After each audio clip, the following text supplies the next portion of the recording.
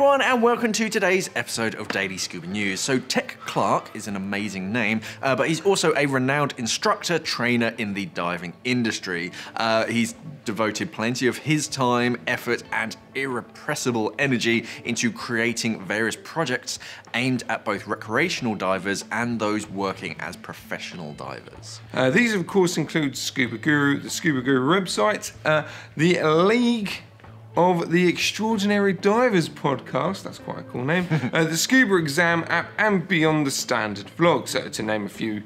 But, you know, Tec has actually got a new show up his sleeve. It's actually called the Dive Locker podcast. I don't know why I'm finding that really hard today. Anyway, the podcast itself is aimed at professional divers from all agencies, no matter who you've trained with. And the format's pretty cool. You know, it's a weekly 30-minute cast where Tec talks about the diving industry news and, you know, various press releases. So Tec also talks about resources that can make dive professionals excellent at teaching techniques, risk management, and of course the most important part, which is dive business, which a lot of people seem to be lacking nowadays. So the pod also includes guests from different training agencies, equipment manufacturers, environmental organizations. So if you like us, then you'll probably love a good scuba diving podcast.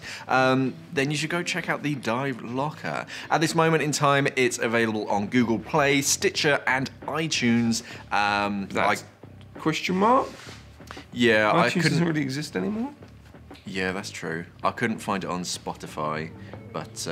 Well, with Spotify, you have to have so many episodes before they publish it. That's why. So maybe he's not hit the threshold for that yet. Yeah, I'm not sure what's happening with iTunes. I know it's still on my machines, but that's only because I haven't updated. I think they'll either that or they'll keep it and it'll just eventually die out until everyone has just Apple Music and Apple TV for streaming.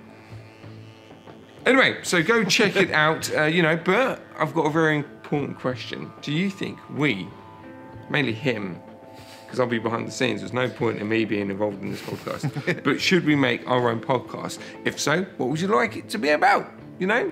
Discuss in the comments, guys. You know, it could be about scuba diving, or if you want to know about video editing or filming. Yeah, my 2 dogs. Your 2 dogs? No one cares about your 2 dogs, Mark. No. No, it's all scuba diving. All scuba diving. Yeah, I know there are plenty of podcasts out there. Some are great. Again, if you have a favourite podcast about scuba diving, pin it in the comments. Put a link.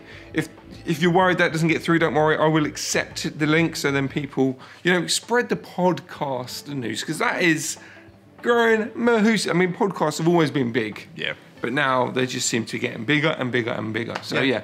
But yeah, so that's why we're thinking about doing our own one as well. You know, obviously we don't want to flood the market though. We want to see what's out there. And we want to do something a bit different to what other people are doing as well. Anyway, I want to stop going on.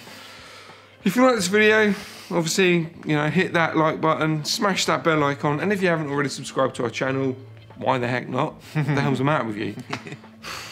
Do it. And as always, stay classy, scuba divers.